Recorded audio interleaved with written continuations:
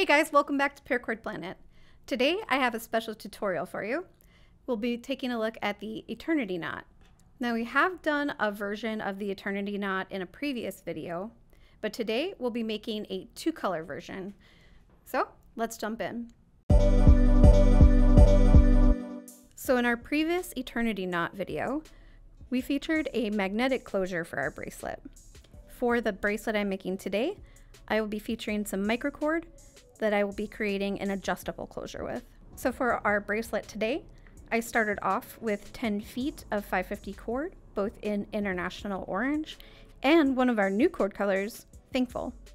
And for my adjustable closure, I'll be using around 3 feet of microcord in tan. So to start your Eternity knot, you're going to take your cord and you're going to form a loop.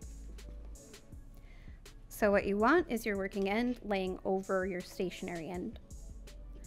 Then you're going to take that cord and you're going to bring it underneath your stationary cord, and then you're just going to lay it right over the top of that loop on this side.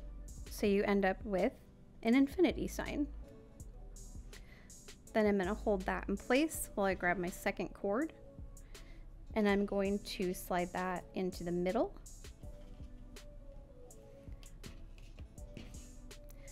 And then I will end up going over both this strand, both my working end of my first color and the stationary end of your second color. So you'll do the same thing you did on the other side, where you're going to pass that working end underneath and then bring it through the loop up at the top. So again, you will end up with another infinity sign. And after you've tightened up and adjusted your cords, this is what your finished Eternity knot should look like. Now all that we have left as far as the knot goes is to cut off these ends and melt them down so that they are towards the back of your knot. Now onto our adjustable knot closure. So what I figured I would try to use today would be just some square knots in microcord to create a little adjustable portion right here on the two cords.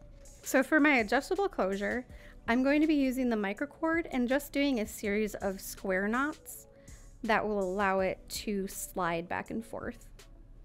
So when you're measuring your wrist out, just make sure that you can fit about 2 fingers underneath it comfortably. So now I'll start on my ends. So I'm going to find the middle of my microcord and I'm just going to tie it around the end of my bracelet. And I'll just be doing a series of square knots or cobra weave to make those ends. So again, if you're new to the square knot, you're just going to make a loop with one of your working ends and cross the other one over the top of it. You're going to bring that around the back of your core strand and loop it through the back of the first loop that you made.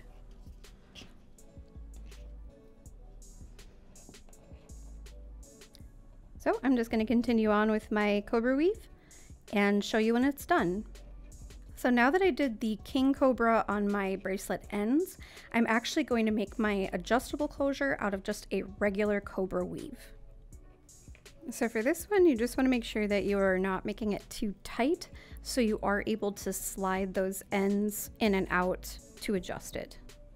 And there's our finished Eternity bracelet with our cobra weave adjustable closure and end caps.